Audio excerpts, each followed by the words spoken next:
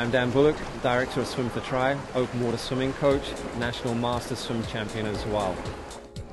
The Speedo Biofuse Power Paddle, an excellent training aid to develop and improve upper body strength through the swimming strokes. A good paddle will help encourage good hand pathways under the body. If hand is slightly out of alignment, often movements are magnified and you slip out of direct phases of propulsion.